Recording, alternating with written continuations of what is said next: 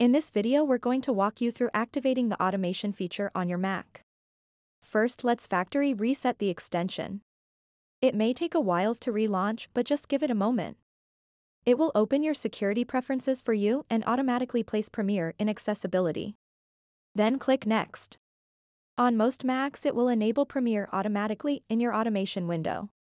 If your Mac doesn't enable it, we can try different ways to trigger it to activate. Go back to your extension and click Finish.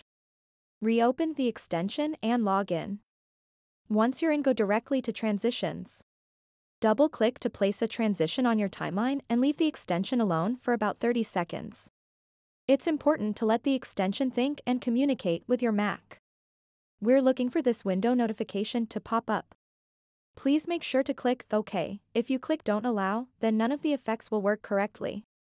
This notification will only pop up on first startup, when placing a transition. If you accidentally clicked Don't Allow, then we have a fix for it later in the video.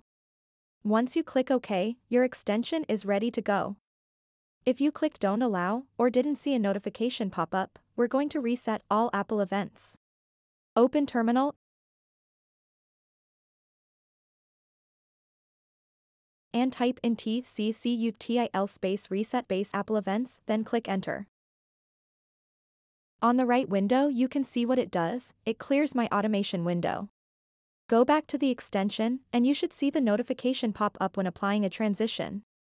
If that didn't work, reset Apple events again and restart your computer. Try uninstalling and reinstalling the extension as well.